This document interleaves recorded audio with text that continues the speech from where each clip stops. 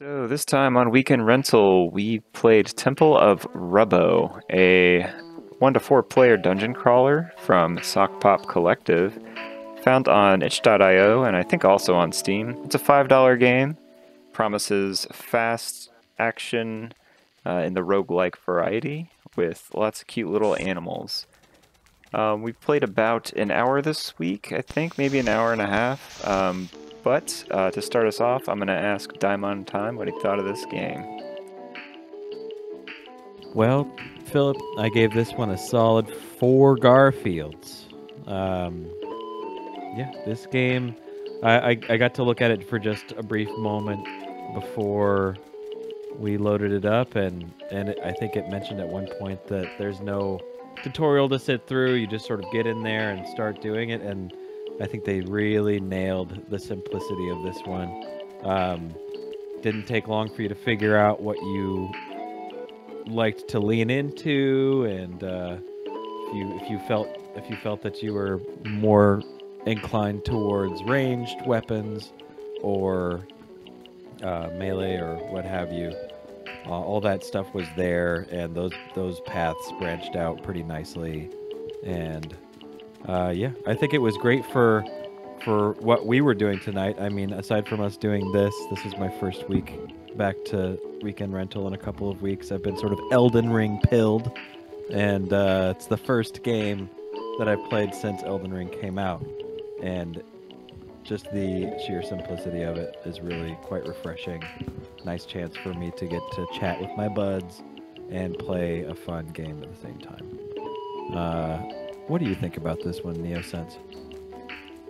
This game was very cute. Gets a 3.5 out of 4 out of 5 for me because it was a little rough around the edges. But that's just this was a sock pop joint.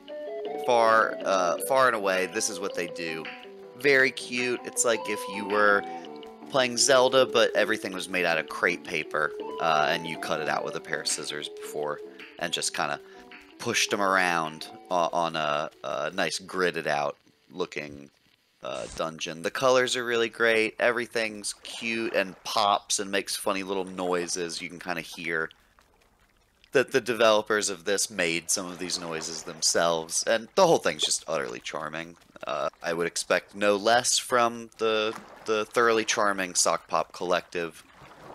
And yeah, every run we did, we discovered a couple more things, and you say, oh yeah, there's enough in here to keep you going. My only points off were, it gets a little crowded, you get stuck on doorways trying to get through, and some things weren't as clear as they could be, or there were some UI issues of text all laying on top of one another while you're going through. But there was a moment where we were all walking through a corridor, and I'm a goose with a funny hat on, and there's a crocodile with a big sweater, and we're all swinging sticks and whatnot at little hobgoblin cartoons. Totally cute, totally charming. Give it a try, and always support Sokpop. They're really great. But I gotta know, what'd you think, Filter? Yeah, I also gave this one a 3.5 out of 5. Agree with most of the stuff I was hearing. It's cute. It's definitely a bit clumsy, but it's a good co-op time. And I love the animal themes that they've got going on here, the bright colors, and the little animal, not animal, the monster designs they have that are kind of riffs on Zelda monsters or Dungeons and Dragons monsters. You got your skeletons, your bats, your zombies, snails, what have you. A lot of variety in there, especially for such a compact and small little game that they put in. You can tell they put in a lot of effort and thought into this. It's just a little bit of a shame to me that it didn't get just a tiny bit more polish. It would give it what it needs to make it maybe scale to 3 to 4 players better than it did for us. Like since was saying, it got a little cluttered.